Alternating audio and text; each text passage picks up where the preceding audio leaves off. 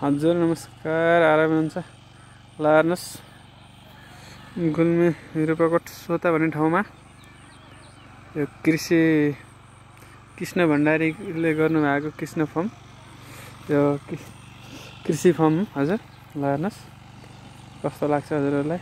यो सिँचाइ तपाईँको लागि यो पाइप हजुरहरूले पनि यस्तै गरेर गर्नु। ल हेर्नुहोस् थोपाई सिँचाइ यस्तो छ किसिम। हेर्नुहोस् यो चाहिँ पुरै काँक्रो हो। यता चाहिँ हाम्रो गोबी ब्रोकोली छ। यता चाहिँ फुलकोपी हो, भैँदै गएको छ फुलकोपी चाहिँ। ल हेर्नुहोस् गाउँमा हल्का बजारको व्यवस्था पनि कमी हुने, त्यसले गर्दा हल्का बिग्री अब नबिग्रेपट्टि हल्का फुलिरहेको अवस्था छ। यतातिर उहाँ तलतिर खेत जोत्दै हुनुहुन्छ। यो चाहिँ तपाईँ यो मजुवा भन्नेतिर चाहिँ गाडी जाम रहेछ क्या, त्यही रहेछ। यो चाहिँ घोरा हो। ल हेर्नुहोस् घोरा।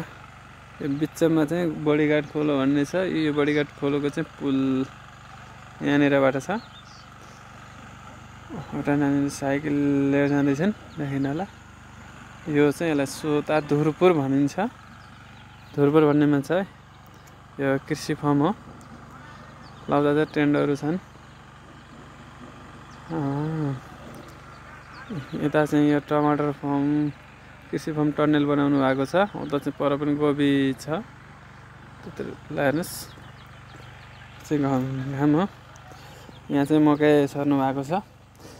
तलतिर चाहिँ केराउ छ। पुगेन फुलकोपी एकचोटि गएको आएपछि एकचोटि गयो। यो चाहिँ त सेमी लगाउनु भएको छ। यता चाहिँ बन्दाकोपी छ कि, यता चाहिँ फुलकोपी।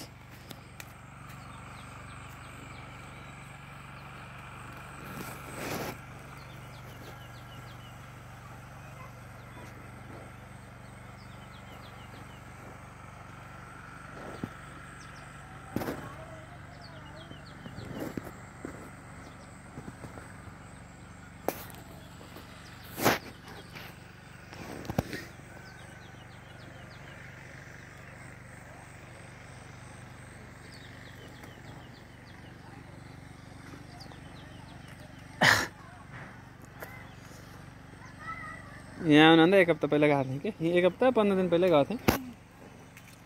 त्यसपछि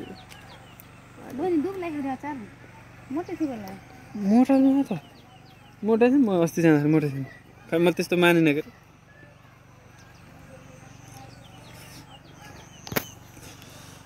यता चाहिँ तयारी अवस्था। उता चाहिँ पर काँक्रा छ। यता चाहिँ फेरि यो भयो। यहाँ भित्र चाहिँ नर्सरी गरेको अवस्था। यहाँ चाहिँ के बेर्ना काँक्राहरू सबैको नर्सरी, धनिया सबैको नर्सरी गरेको, भित्र खुर्सानी बेर्ना पनि छन्। टन्नु नर्सरी गरेको छ यही अवस्था। हजुरहरूलाई पनि चाहियो भने यो कृषि फर्ममा आउनु सुन्दा हुन्छ। ल यहाँ माथिपट्टि पनि छ। ल हेर्नुहोस्। हस् त नमस्कार।